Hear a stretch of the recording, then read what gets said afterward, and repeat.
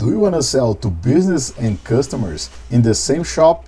Stay tuned until the end and see how to do that. But first of all, don't forget to like this video, subscribe to the channel and share this knowledge. You know that will help me to continue delivering quality materials to our community.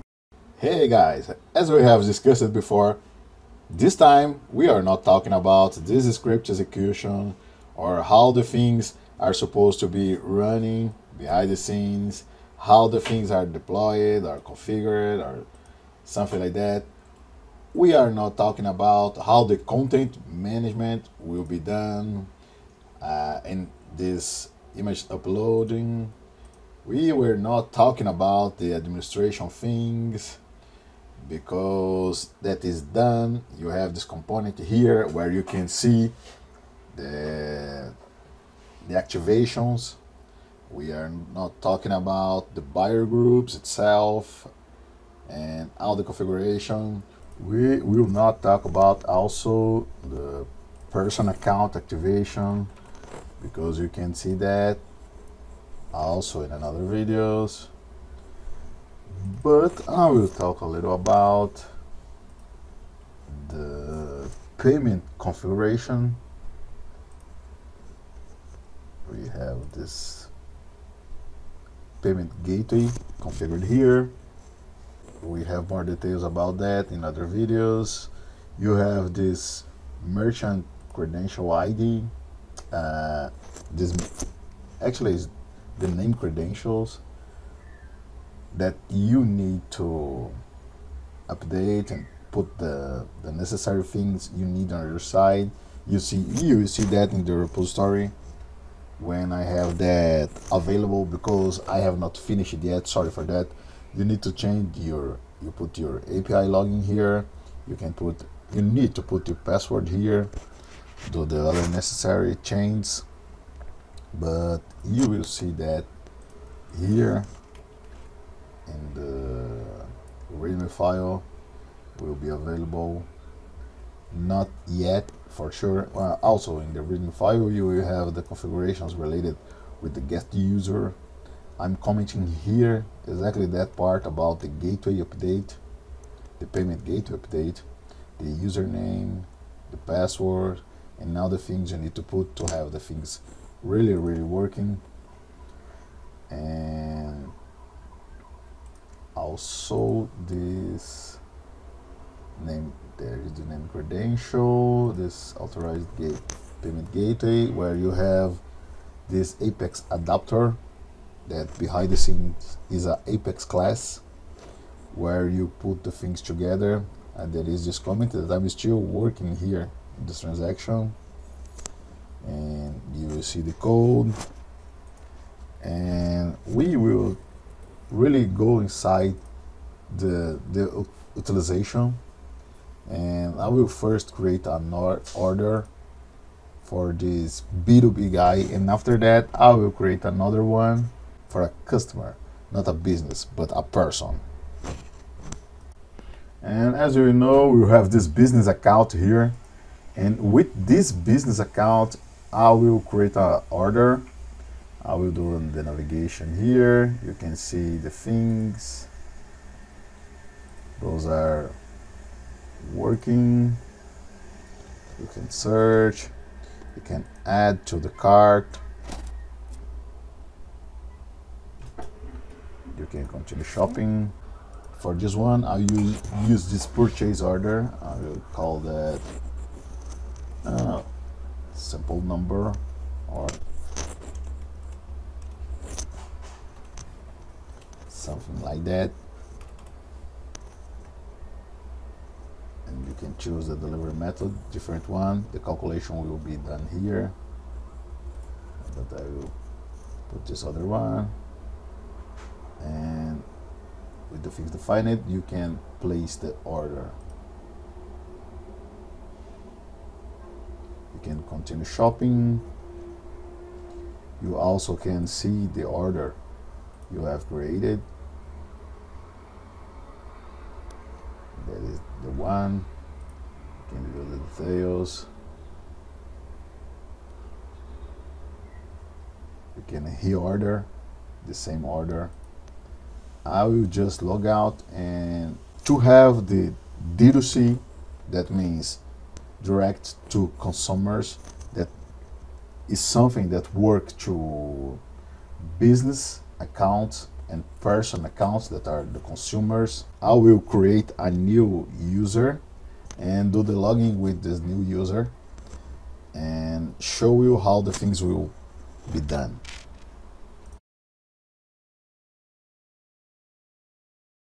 I will access this URL.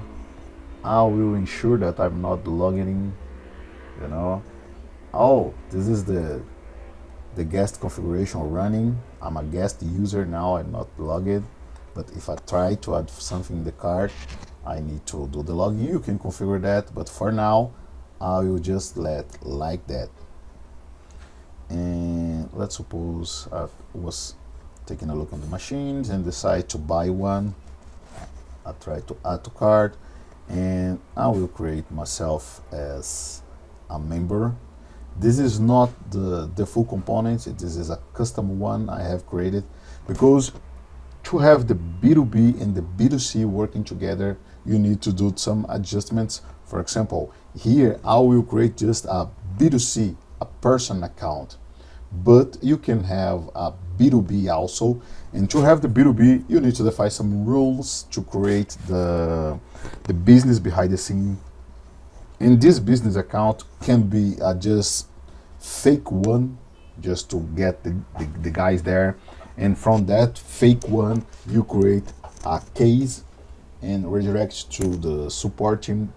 And this support team can assign that to the correct business that they need, or you can have the business defined and have some way to tie the things together.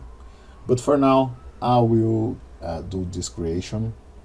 I will call just person account, and I will use this email.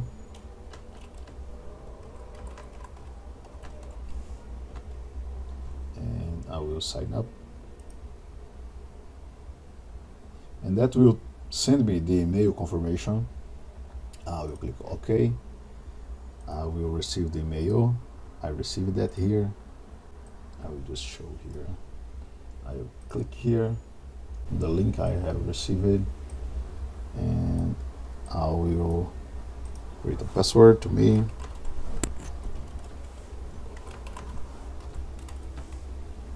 I will change that password.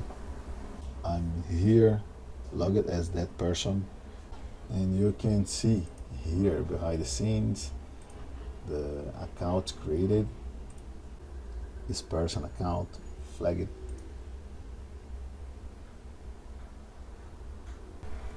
And for this person account, you can see the customer user created,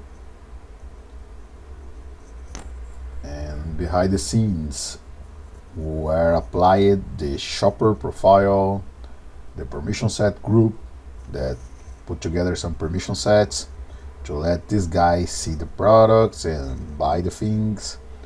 Let me get back to the account.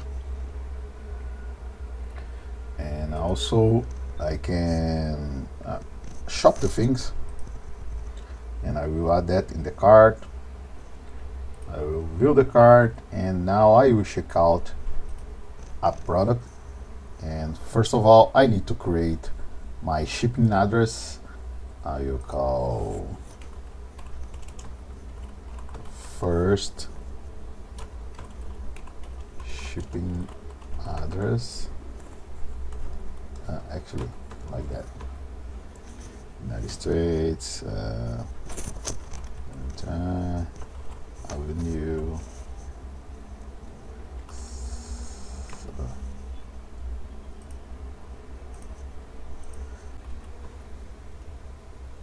I will make that default. And yes, was validated. Now I have the values. Oh, as you checked before on the previous video, we can see some testing credit card numbers. I'll use this one. Let me close that. Cardholder name 1029, any security code. I will just see the calculation is being here, and I will place order.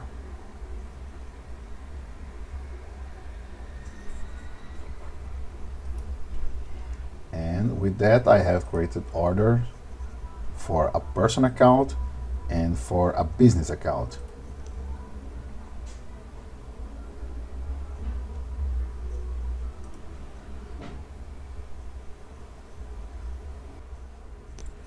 And in the next videos, I will try to, besides let the repository available, I will try to discuss a little bit more about this LWR template, discuss a little bit more about the new components we have. For example, this one, where we are using the dual payment, where you can pay by credit card or purchase order. That is something available just for B2B and D2C actually, because for B2B you can have both, but for consumers definitely you have just this payment option with credit card or debit card, something like that. And this is something that we will discuss in next videos, because we have this new template with a lot of things. We will discuss about some customizations and something like that. So I think that for this video is it for now. Oh, by the way, this registration is something I have created. This is a custom one, it's not the full one, and you can use that and you can register yourself, you can create that account. And for that account, for consumers you don't need that, but for business account, probably, as I told before, you will need a case creation to relate the user, the contact, with the right account. And I will show also customize it for that also in the next videos. So for now, please don't forget to hit the like button, subscribe to the channel, share this knowledge, and comment what you have liked or not in this video. I read all comments. And as usual, love you all, see you later, and bye bye.